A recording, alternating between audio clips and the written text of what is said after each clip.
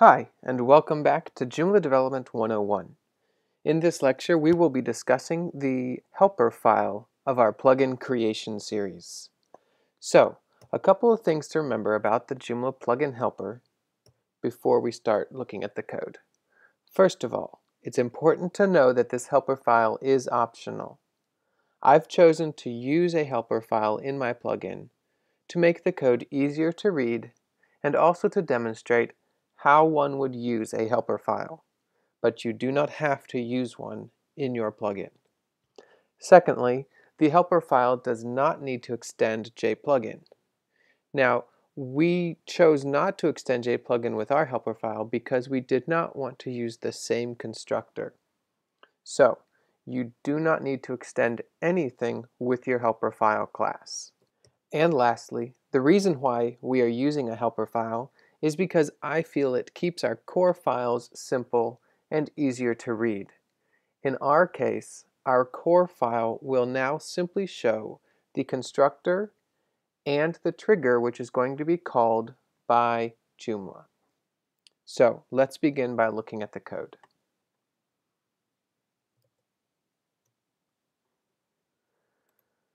We are going to open the helper.php file. Here we're going to need to begin creating the helper file. So once again, as I did before, I'm going to create my header.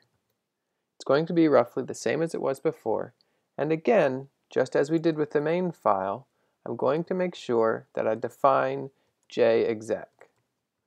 By doing so, I ensure that this file will not be hacked or reached directly by any third-party source. Next, we'll need to create the class.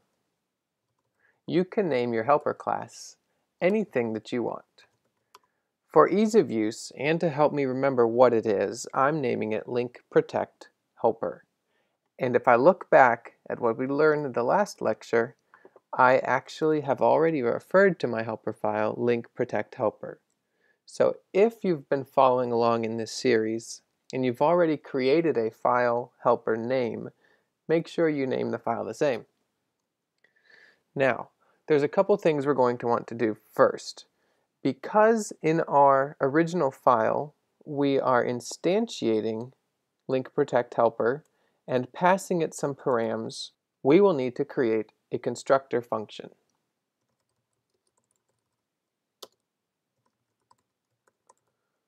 Now, because this is not extending JPlugin, it is not necessary to use the same parameters on this construct function that we would on the main file. Here, I'm simply going to set a class level params object equal to the passed in params value. By doing so, I now have access to all of my plugin params from my helper file.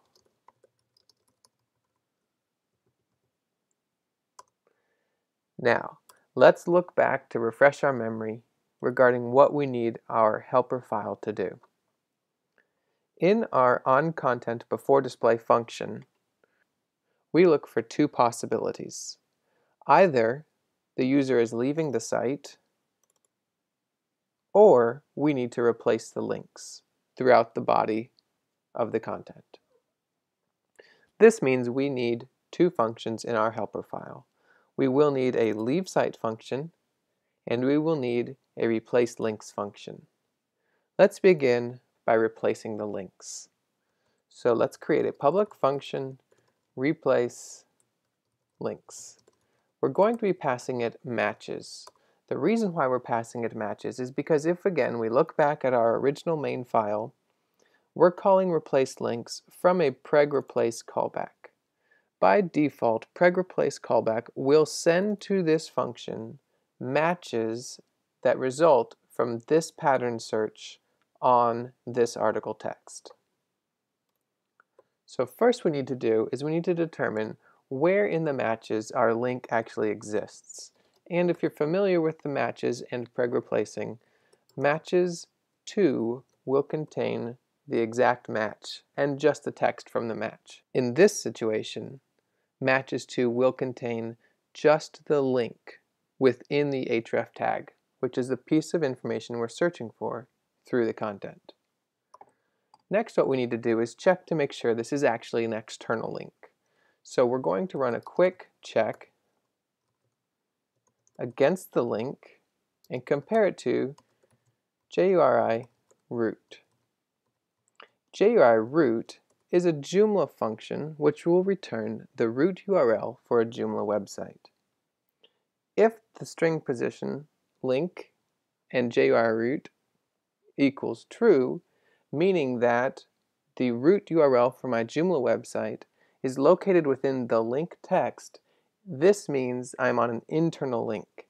In that case, we do not want to try to replace the link. We simply want to return it as it is.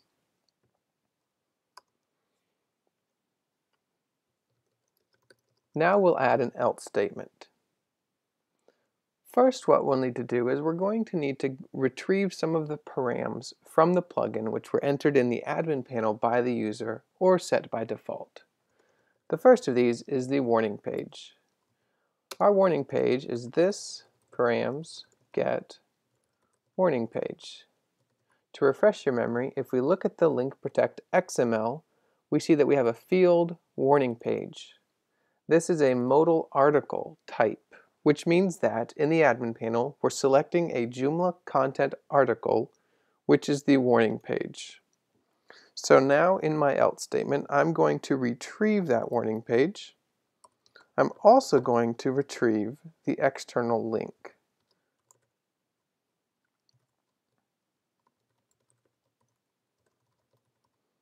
So now what I'm doing is I'm setting the external variable equal to the base64 encoded value of the link.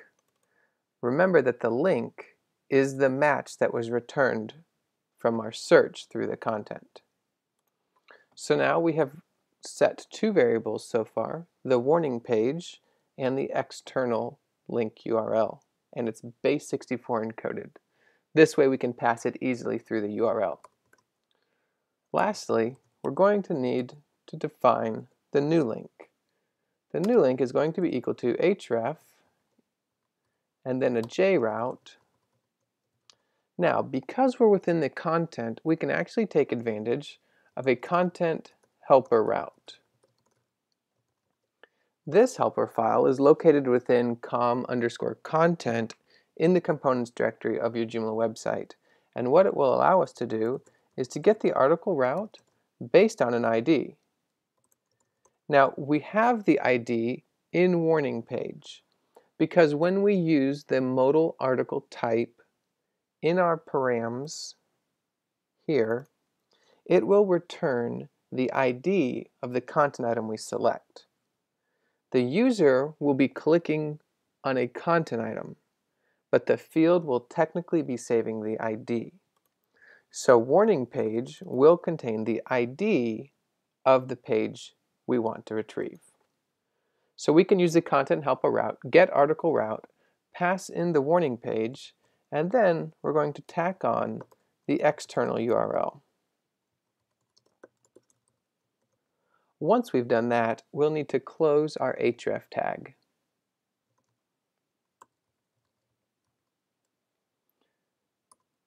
Now we simply return the new link. So now that we've defined this, what we need to do is actually write our doc block because it is important to always have a doc block stating what you are doing. This function is used to replace all the matched links. We're passing in an array of matches. This is an array of matched link items. We are going to return a string, and the return string will be the replaced link string. Keeping in mind that if we're on an internal link, we're actually returning simply the link that we found. So now we've done the piece of replacing all the links throughout our content. The next bit that we're going to need to do is handling when we're on the warning page and we're about to exit the site. If we look back at our link protect page, we'll see that we called this function leave site. So in our helper, we're going to need to create another function called leave site. We're passing in two values, the article as well as the external link. One thing we'll need to also check when we're leaving the site is the second param that's been set by our XML file, whether or not to open the link in a new window. So we'll check target equal to this params get new window, and we'll just do a quick if statement here. So if that evaluates to a true, then target is equal to blank, else target is equal to nothing. Now what we also need to do is actually retrieve the link value from the external base64 encoded link that we've passed into this function. So we'll do a base64 decode of external. Now the last bit is going to be to search through the article text and do a find and replace of our keyword value, which will be curly brace, link protect URL, curly brace, with our new link URL, which is going to be href equals link. And then we also need to go ahead and check to see if we're setting a target. So we'll add our target value as well. And then lastly, we'll just add the link itself as the text for the link. We're going to perform this replacement throughout the text. So let's now document this function. This is a function to replace all the external links on the exit page or warning page. We're passing in an object of an article, which is the content item. We're also passing in a string, which is the encoded external URL link.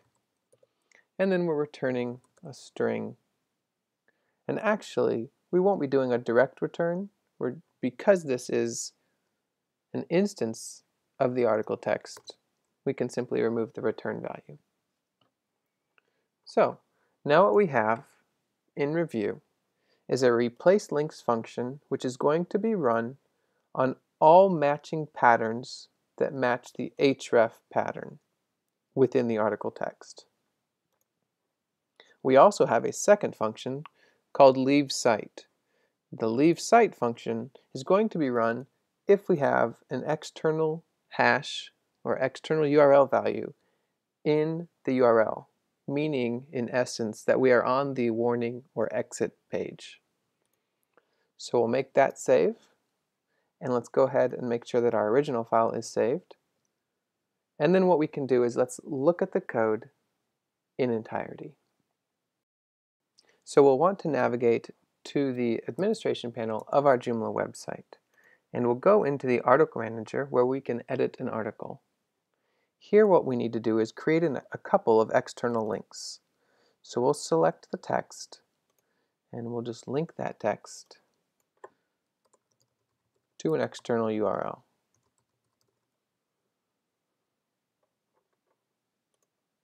Okay. Let's also create an internal URL link by selecting a content item.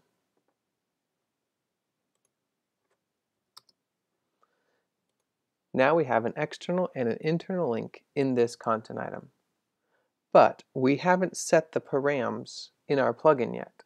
So let's create a new content item. We'll call this our warning page. And here we need to remember to include our keyword link protect URL. Remember that the link protect URL will be replaced by our plugin with the exit link. So now we'll add a little notification. You are about to leave our site. If you would like to continue, please click the link below.